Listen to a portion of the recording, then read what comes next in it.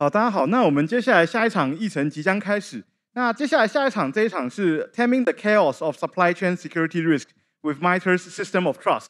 那近几年来说的话，我们在软体的这种 supply chain 跟硬体的 supply chain 上面都常常遇到很多攻击。例如说，像软体的话，近几年就有像之前在 NPM 上面有一些新版的时候，他们在这个新版 library 里面插入一些恶意的程式码。那也有一些像这种在这个 supply 就是在运输过程中，伺服器被安插了一些晶片等等的这种各种supply chain 的问题。那这一场的话，我们这个讲者就给我们带来一些新的面对这种攻击的方式。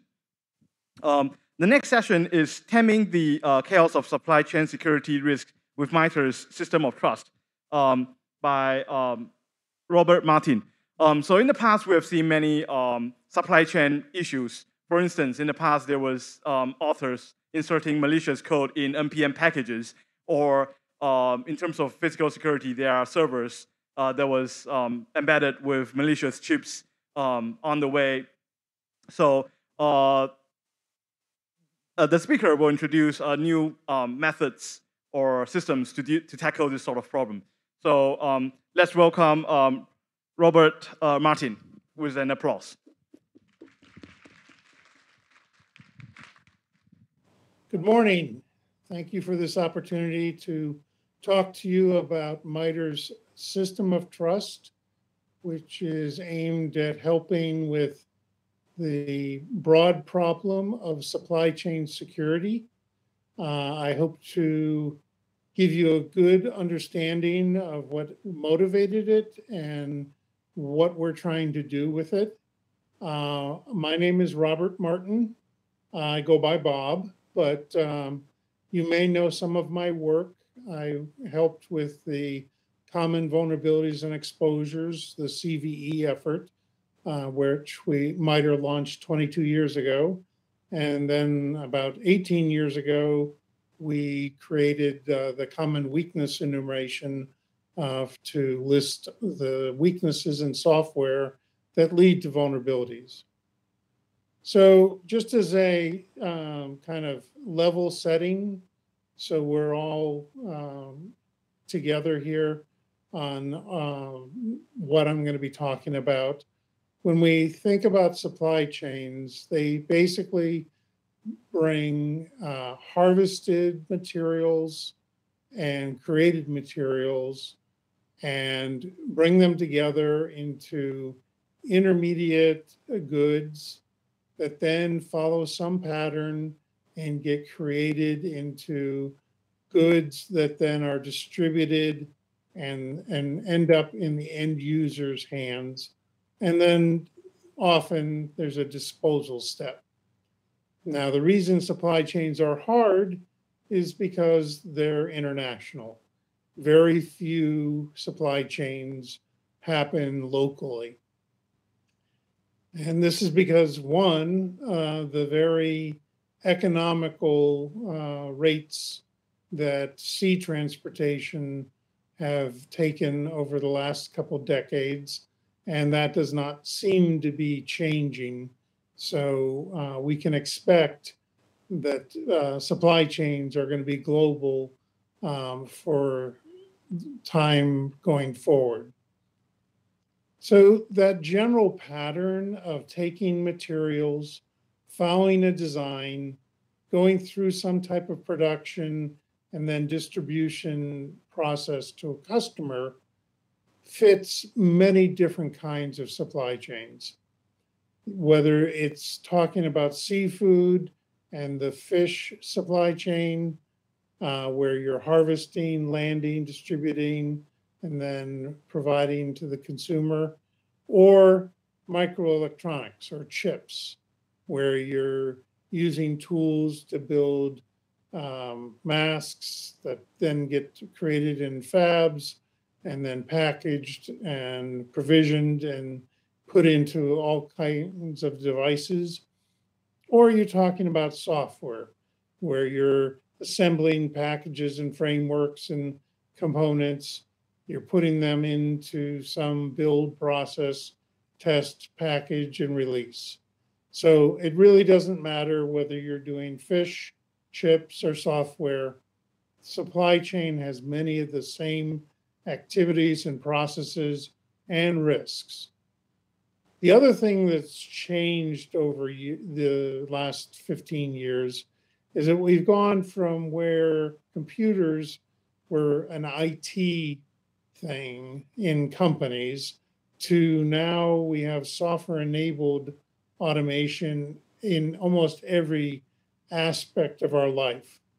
At the same time that was happening, we went from building software as a bespoke, a separate thing where you wrote pretty much all of it, except for maybe the drivers to talk to the hardware, to now it's basically an assembly where you're using other people's work to bring it together to actually produce the capability you're looking at.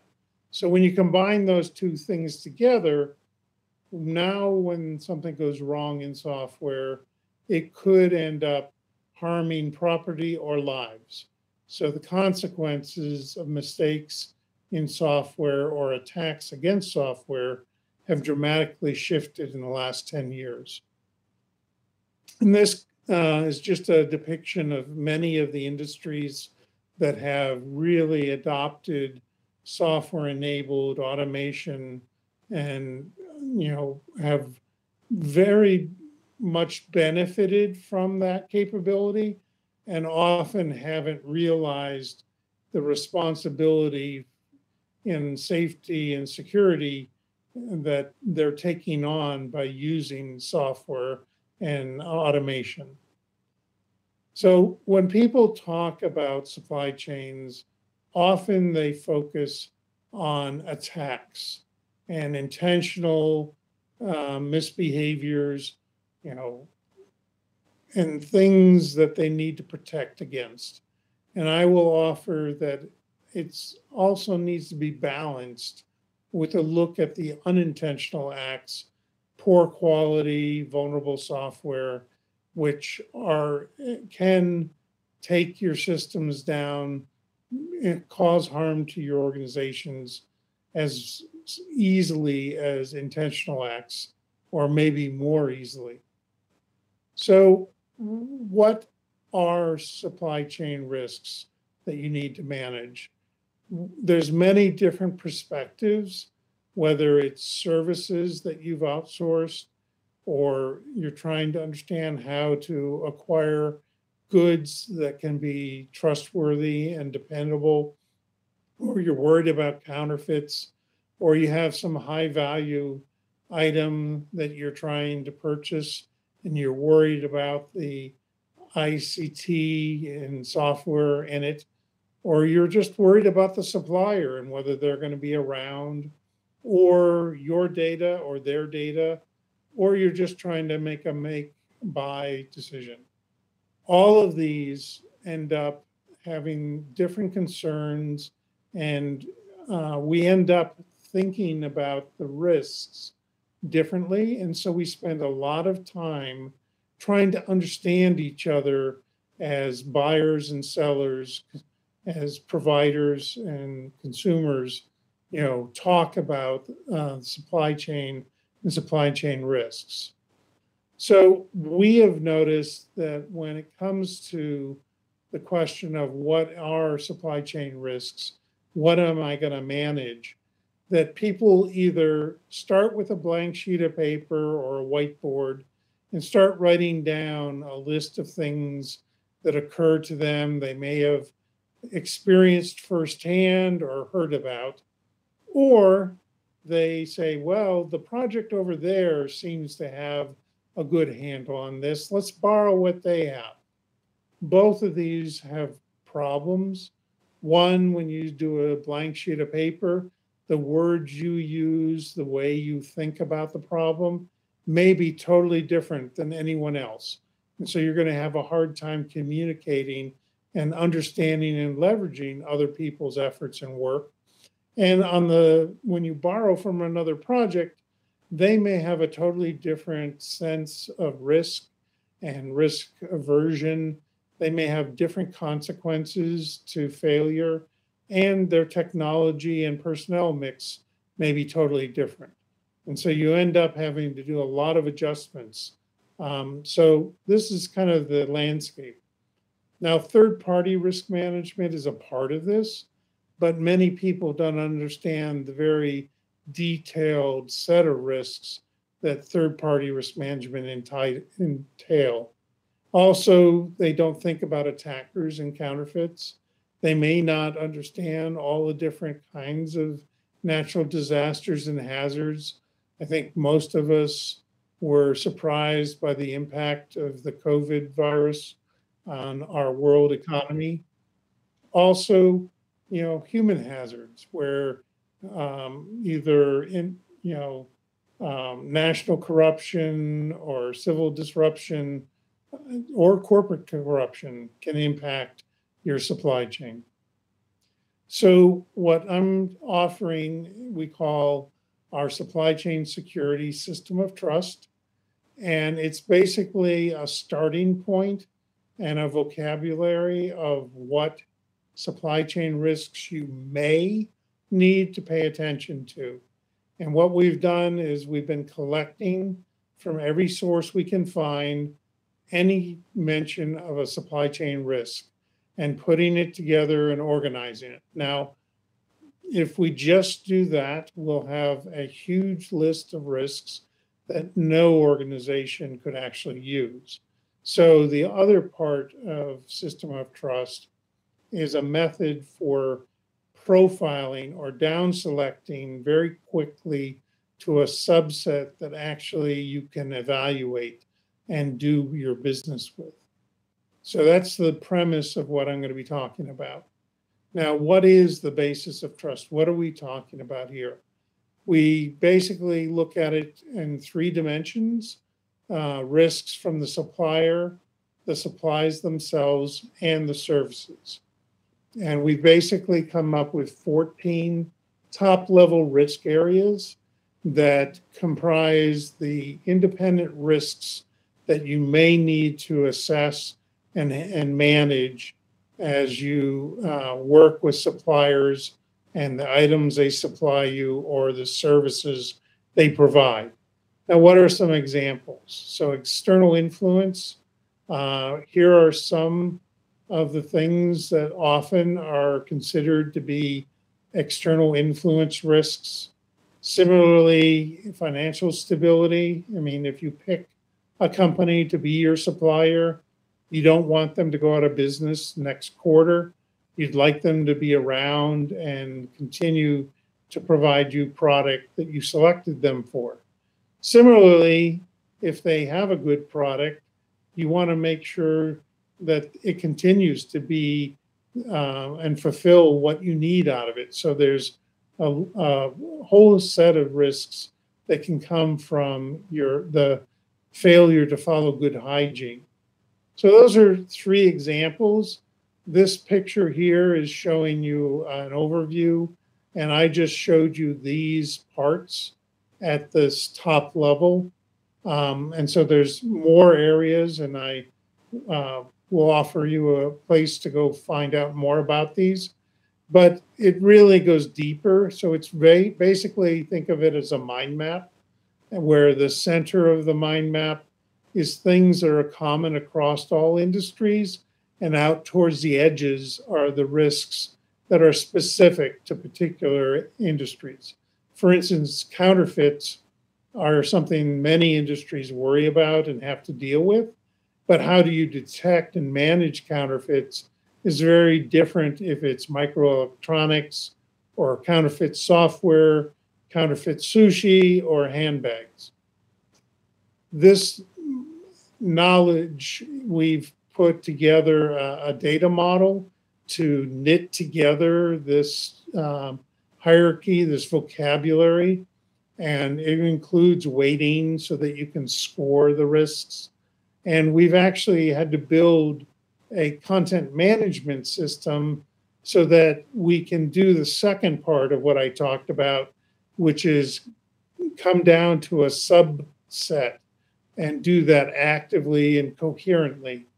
So we've been doing a lot of piloting with this, And one of the things we saw was the need to also be able to pull that subset, that profile, into a spreadsheet so that people can take it to a protected enclave and do the assessment. Because once you start actually putting answers to the risk questions, it can get very sensitive very quickly.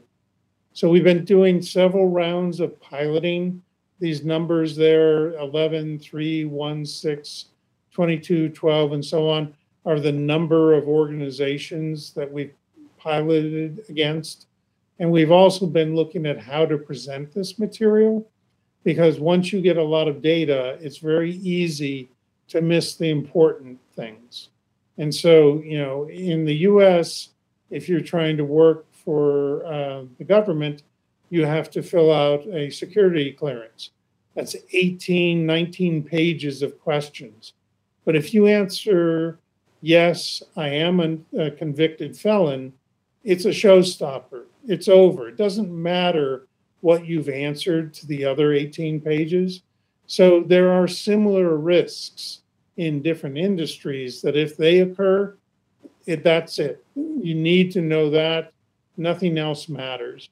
And so we've been working how to fold that into our system of trust. So to kind of walk through, we have a data model. The data model is being used to build the system of trust content.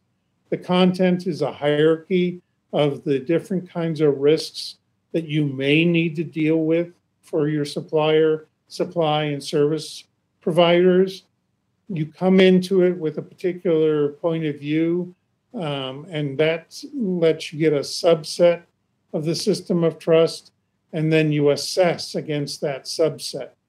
If you have a different point of view, you end up with a different part of the system of trust set of risks, and you assess against that.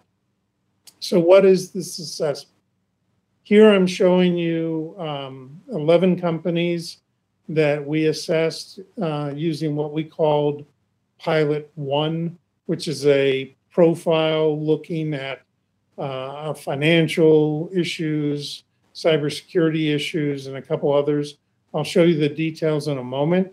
It's basically 5 of the 7 supplier risk areas.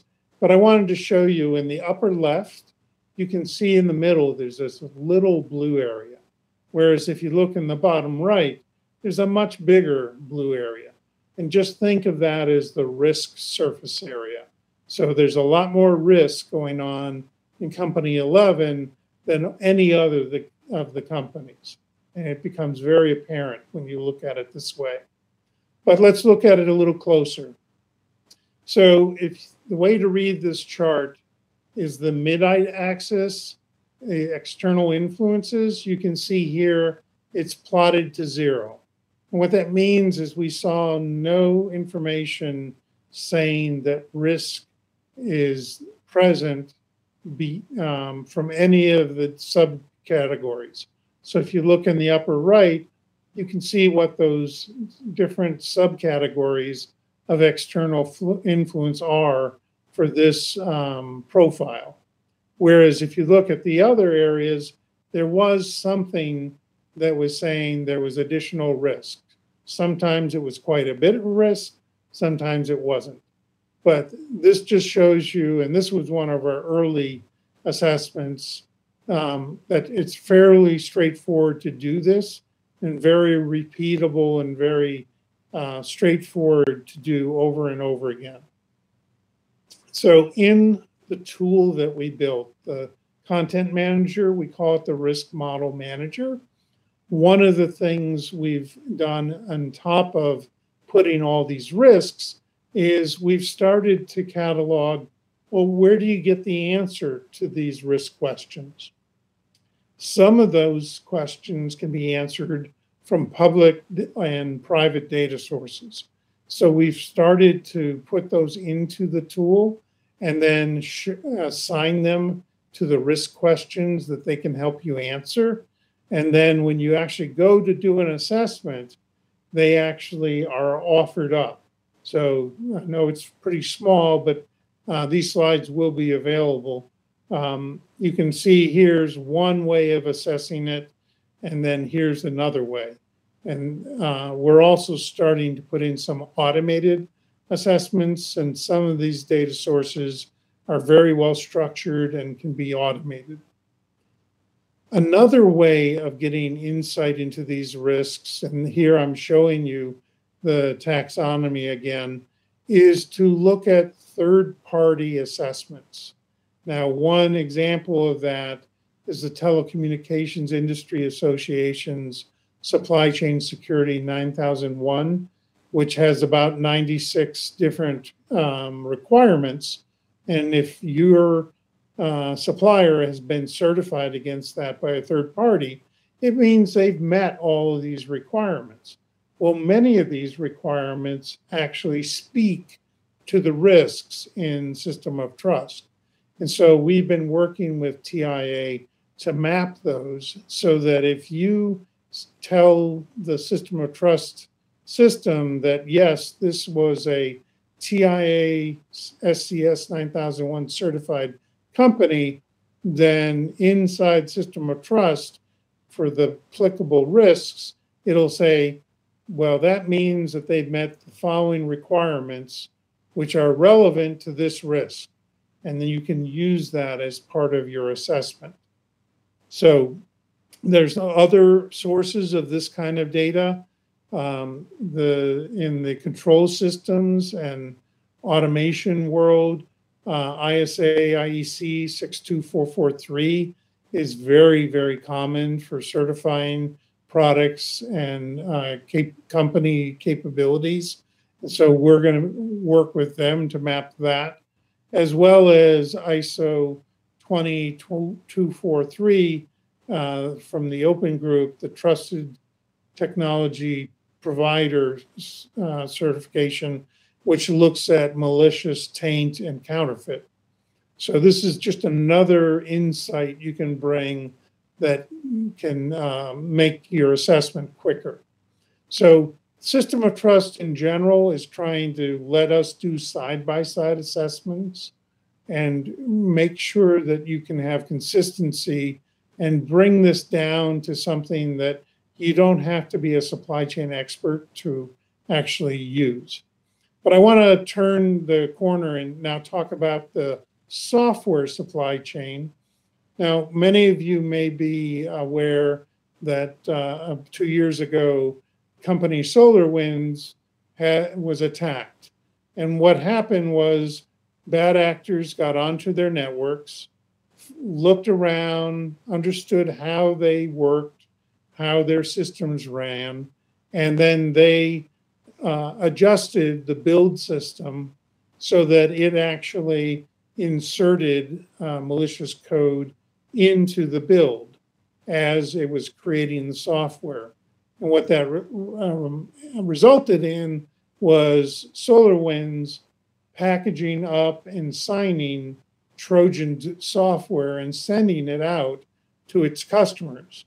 So 18,000 organizations received that tainted software, and some of them were subsequently visited by the bad actors. So in January of 2021, MITRE wrote a paper, the reference is on the bottom of the screen here, about how that could have been avoided. Of course, one part was to secure the environment so people can't just wander around and learn how you do business and what's going on and make changes to your build system.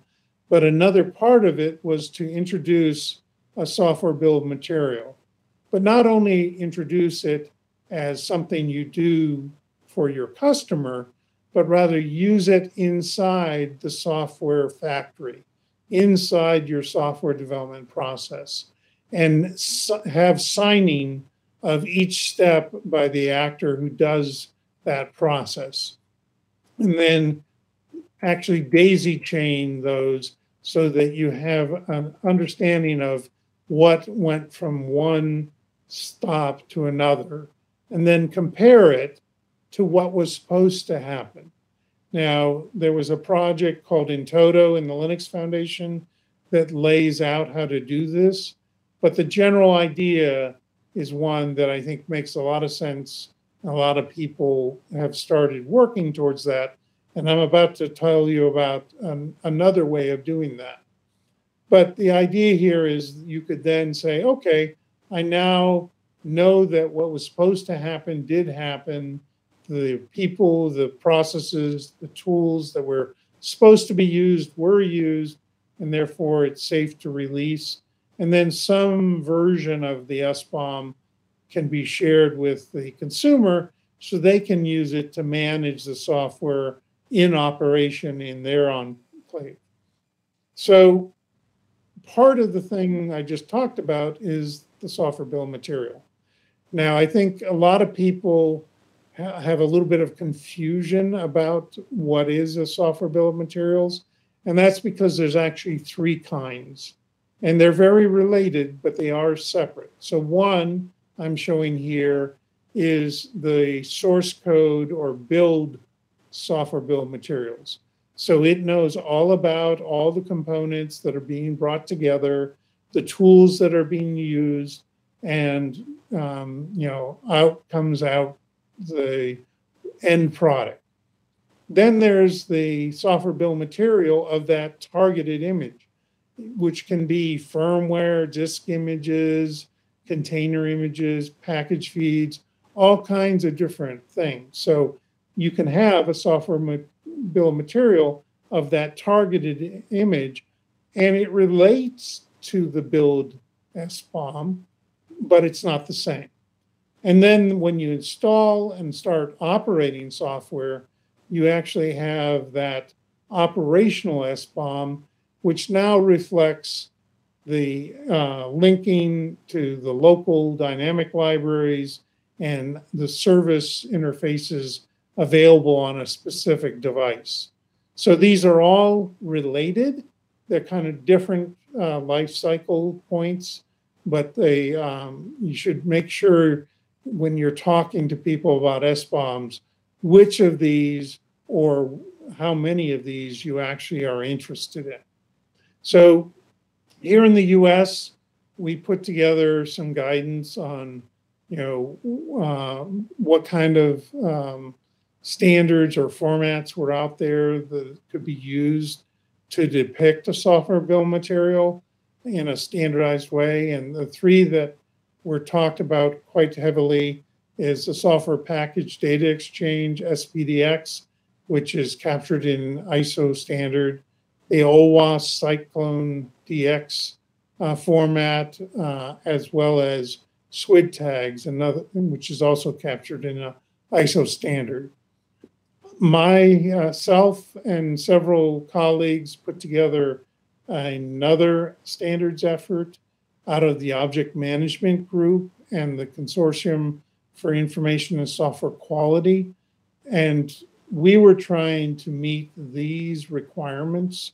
And these were the use cases that we were thinking about. And basically, this has been driving standards work. And we ended up merging our work with the SPDX work because they started coming to the same architecture going forward. Also, SWID tags really aren't going to be able to capture the full software bill of material as we go forward. Now, NTIA, National Telecommunications Industries and Information Administration, as part of the U.S. Department of Commerce, did a lot of the leadership and coordination in their work on software bills of material, very focused on end users and what do they need, and those who provide end users with products. What I just talked to you about, the work in the Object Management Group, was aimed at the tools that are provided to those who build software-based products. So basically the package managers, the development environments, the build choreography and so on.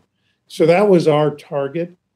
And what we came up with, and it'll be coming out in a couple of months, is a core bill of materials standard that actually can be a bill of material of software or of hardware. And then you can have license information and other information. And that means you can not only be talking to those who care about software, but also hardware and systems.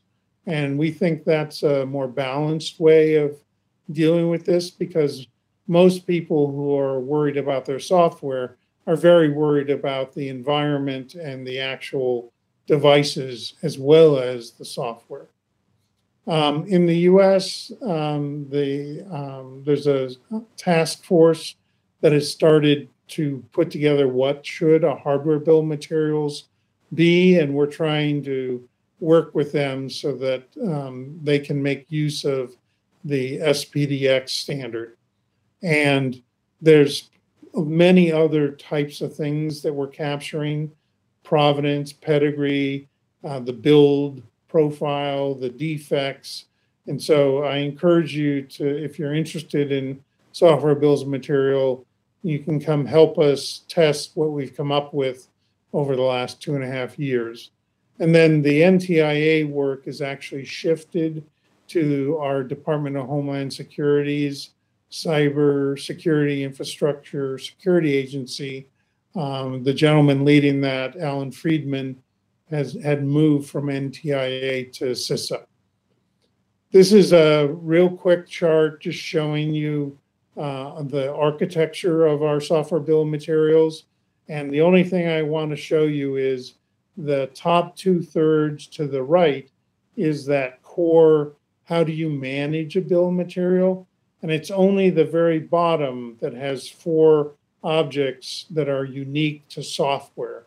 And so we believe you can put other objects there for hardware and for networks and so on.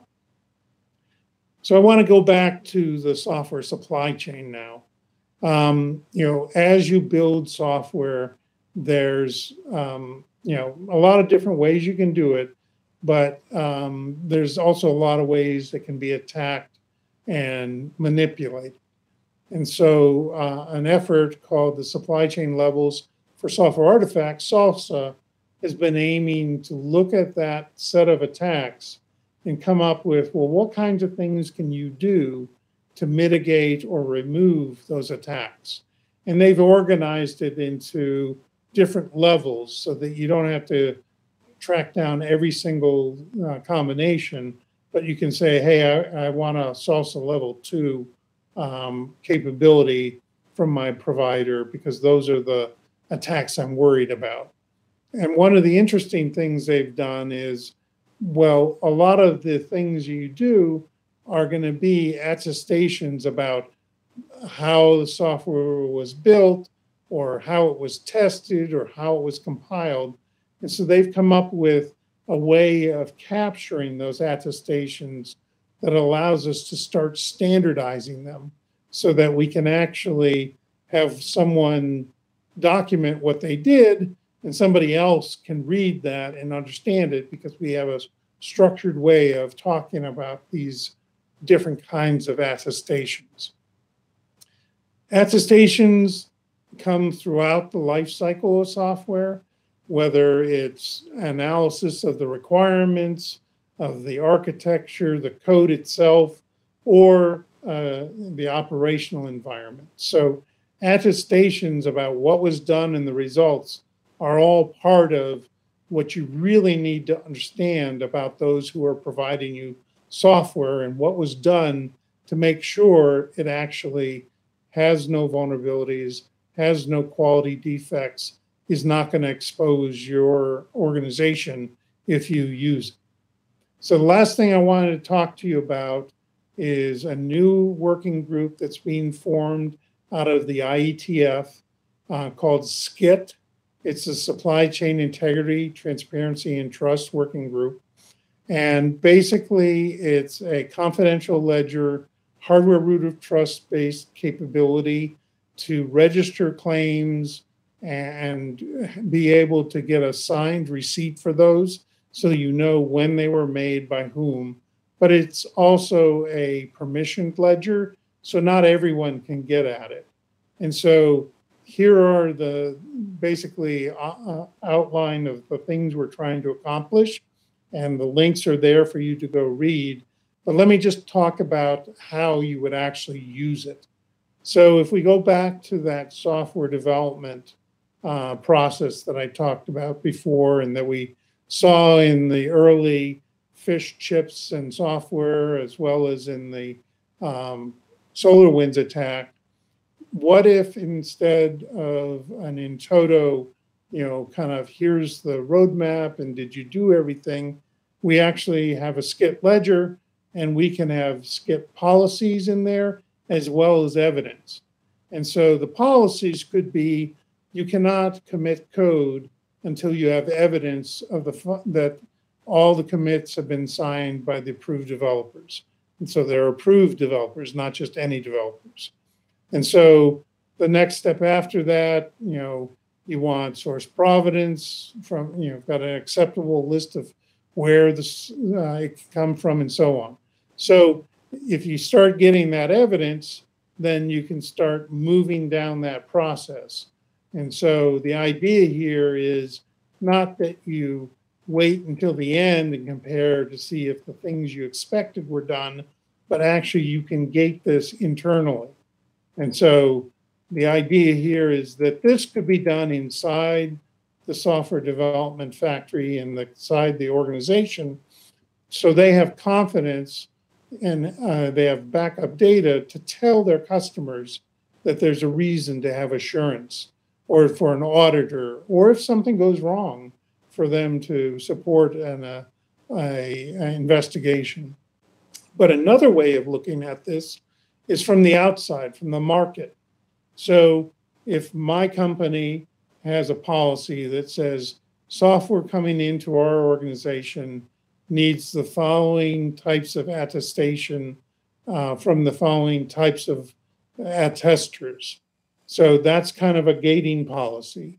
So someone who creates software, the factory we just saw, they can actually collect those different attestations, as we just saw, and put them into a external ledger, and that I can then, when I try to get software, they can check to see if the right kinds of things were done, and therefore I can now bring the software in. So this architecture is available out in this RFC, and then the countersigning of that evidence when you put it into the ledger is captured in this other RFC. But this isn't just for software. So if we go look at the fish supply chain, you can say, well, there's certain things that you want to happen with the fish. It needs to be kept cold. It needs to be fresh. It needs to have been caught in a certain number of days. So there's all these criteria, these gates, and then you can collect the evidence that lets you know you've actually met those criteria. And similar for microelectronics, when you've got criteria against the EDA tools, the mask, the packaging, and so on. And so you can collect that evidence and use it to make sure that the right things are happening in that supply chain. So while the IETF effort is chartered to work on software first, we're doing it in a way that we don't block the ability to use this for any kind of supply chain in an organization. Because the bottom line of all of this is, when you manufacture goods and deliver goods, it's no longer just a flow from the creation to the use. There's this two-way street now about the quality, the pedigree, and why should I have assurance? And so all of these things are focused on enabling that. So I'd like to leave the stage by talking, telling you that we think that the questions about how do I assess supply chain risks, we think system of trust is a part of that. And also the SCIT and SBOMs are going to be part of that in the software area. We've been doing a lot of talking to different groups. I'll be ungraying HACS in Taiwan conference after tonight. And we've been doing a lot of engagement in the government as well to educate them. And we're going to be licensing this, making it available for free, and doing education and training. Hopefully get a lot of people involved. So if you have ideas about supply chain security and like to get involved, please reach out to me. It's SOT@MITRE.org. We've already got many organizations. This is just a snapshot of the kinds of organizations that we have involved already. Some of these we've signed NDAs, some we're in the process, and we're also going to have a working group so that we can do this in a more scalable way. But there's papers out there to talk about all these things I've talked about, and there's a website. And again, you can contact me through SOT@MITRE.org. With that, I thank you, and I'm ready for questions. 好，那我们谢谢Robert 带来精彩的演讲。We thank Robert for the fantastic talk. So, is there any questions?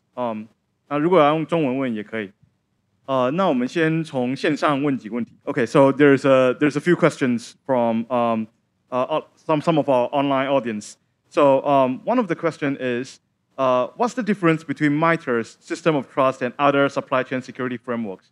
So, for instance, C-SCRM from NIST. So what we're trying to do is be comprehensive and consistent across the different domains. Most of the other frameworks have very focused areas where they've been concentrating on. So they may do a good job in certain kind of products in certain industries, but they don't reflect like cyber and software, or they don't address pharma and food stuff as well as goods and services. So we're trying to bring these all together, and we think a lot of these other frameworks, like I was showing with the TIA SES 9001, if you follow those, you will have fulfilled a subset of what's in system of trust.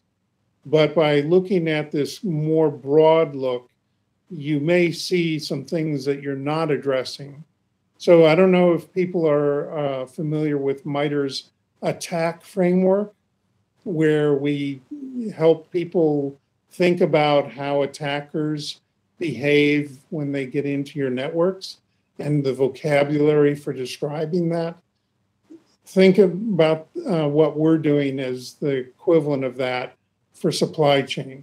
We want to be able to give you that framework in which to make sure that you're addressing the things you need, and you can bring the different solutions that are already out there together, but in a more comprehensive way. Okay, so from my understanding of your answer to this question is that so stuff like CSCRM will provide you some information to work with in the framework of like system of trust. So that way you will figure out like you have the SCRM and then what else you need, right? So so that okay, I see. Maybe is there anyone else who wants to ask a question? If not, I think we can field another question from online, some of our online audience. So one of the question is, if a company wants to introduce some defense mechanisms of supply chain into our process, what's the first step?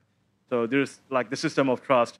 So what do they do? Like if they want to buy some server, they want to implement, they want to deploy some software, what would be the first step? Right. So system of trust is showing you what the risks are. But when you go to assess those risks, you may either find that there are mitigations in place or defenses.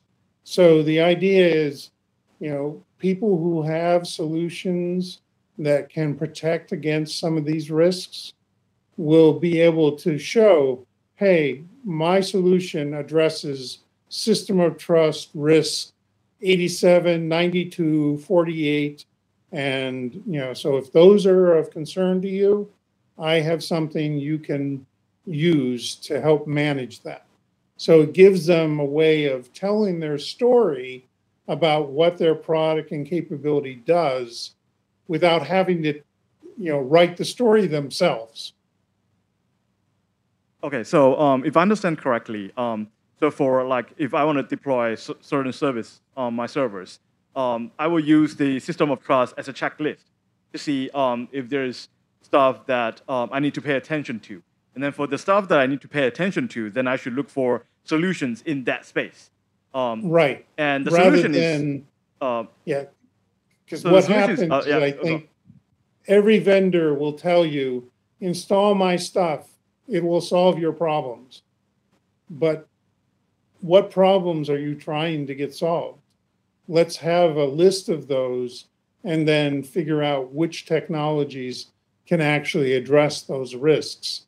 Because what often I find is a solution does help, but there's edges and gaps that are left unaddressed. And you need to bring more than one solution to bear, but you need that comprehensive view in order to understand how much was addressed by this tool, how much is addressed by this procedure, and how they come together.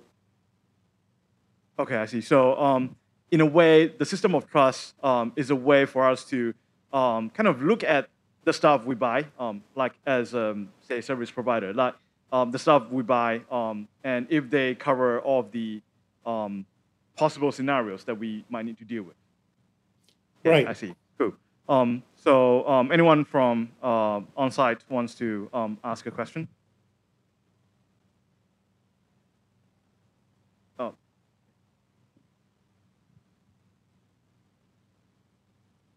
Hello, Robert, and thanks for your interesting talk. And here I have a question because MITRE is always very fantastic for us because you always develop a useful and high-impact framework like the CWE or MITRE ATT and CK framework. So I would like to know when you design in this time the supply chain of trust system of trust, what kind of experience that you can learn from the past when you develop the CWE and to develop the MITRE ATT and CK? What kind of experience you can learn from the past experience and to apply in this time? Well, since I'm the creator of CWE, I have a lot of lessons and good experiences and bad about things to do and not do. But I think one of the biggest things is look for ways to get feedback.